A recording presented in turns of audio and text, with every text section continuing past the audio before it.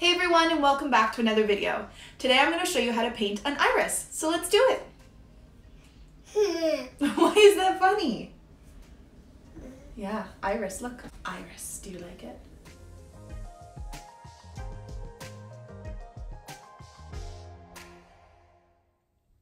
Okay, so to start, I'm just going to go through my materials. I have my Arches watercolor paper, my Winsor Newton Cotman watercolors. I have my Princeton snap brushes with me. I have a size 6, and I'm going to use, sorry, 1 second, size 10 maybe. Okay, so I have actually tried out this painting multiple times and it hasn't always worked in my favor, but I'm going to try it again and hopefully it works this time. Okay, so we are going to be painting an iris flower. Beautiful flower. Didn't know much about it before it was suggested to me. So yeah, we're just going to go for it again in my world for like the 5th time. But I'm going to try and make it smaller. So an iris flower has petals that point up and then petals that fall down. It's actually quite interesting to look at. So we're going to start with the petals that are pointing up like so, and I want to try and make this smaller, and it has very jagged edges, so just like be loose with it. Don't think too much about it, just, you know, go with it. Okay, I feel like this flower's kind of forgiving in that sense that it doesn't have to be a perfect shape, you know what I mean? You can just kind of go with the flow. Okay, so a very light wash of whatever color you're going to be using. I'm going to be doing a purple iris.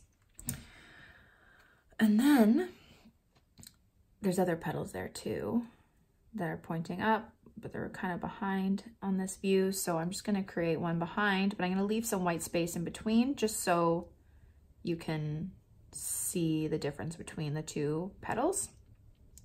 Okay, you're gonna hopefully let that stay wet. And then you're gonna do the petals pointing down. So now you have these ones and they're just, again, just like a really loose petal shape. It does not have to be perfect, okay? Because the way they fall on all irises are kind of different, right? They all look different from different points of view. So just basically have some petals that are falling. You know, you can look up a reference photo if it helps. Okay, so like that and like that. Okay, so there's kind of the shape of your iris. And now what you're going to do is you're going to take your colors and you're just going to drop them in. The color on the bottom, petals of the iris tend to be darker. So I'm just going to drop some darker color on these ones.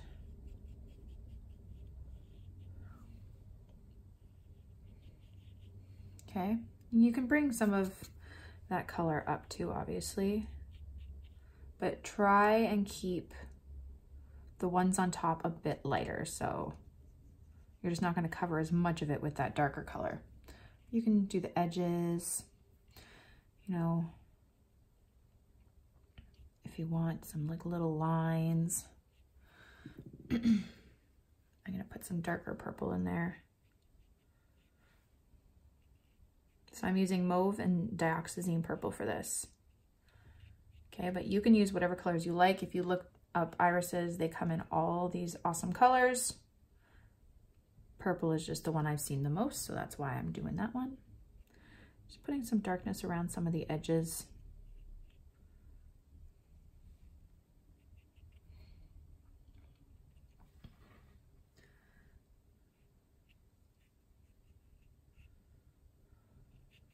That. Okay. And then I'm going to just take my smaller brush.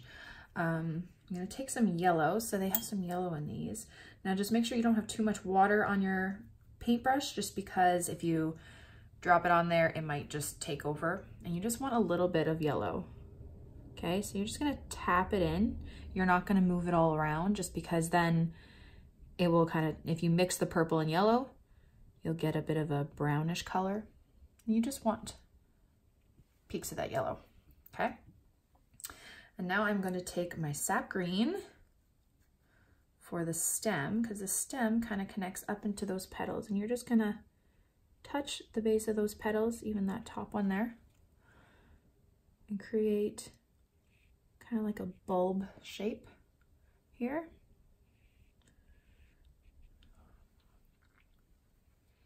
And then a stem.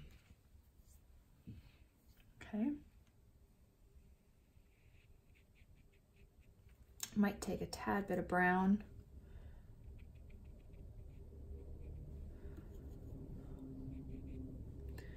You know, I can create another bulb here for another iris flower. If you want to go full flower, go for it, or just like a little bulb. That's what I'm gonna do. I might even take a bit of darker green just to give it a bit of contrast with that stem. Maybe a bit of brown, like that.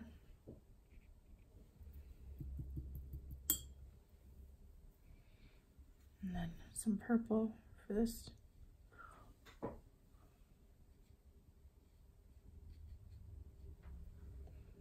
Bit of the darker purple in there.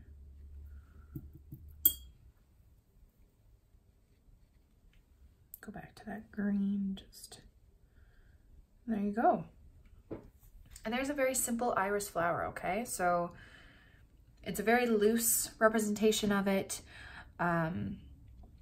If you would like to make it a bit more realistic, what you can do is wait for it to dry. So I'll just show you quickly. Okay, so this is completely dry now. If you want to add a bit more detail, you can add like another layer just of some lines. So just taking a really light wash and adding some lines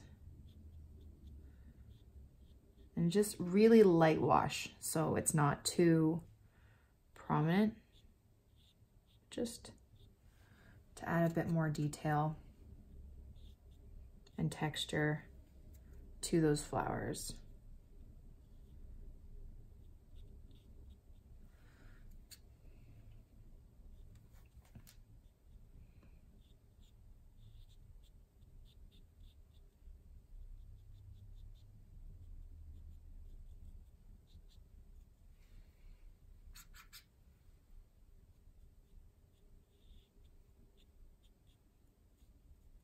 And you can just do it however you think it looks best.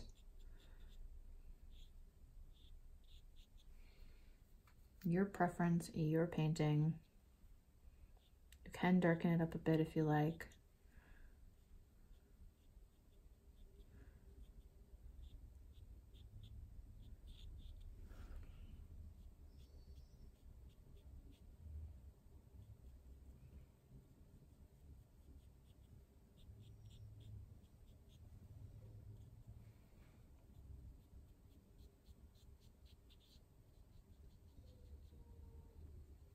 Okay, you can even do a bit more detail in those stems too, just by going over it with a different layer. So you'll get these defined lines when that first layer is wet, or sorry, when the first layer is dry. Then you can go over like that. Okay, and it just makes it look a bit more realistic when you have that second layer, but it's totally up to you. Thank you guys so much for watching my video. I really hope you liked it and I hope you learned something. Don't forget to subscribe to this channel and follow me on Instagram for more. Have a great day, guys. Bye. Say bye-bye.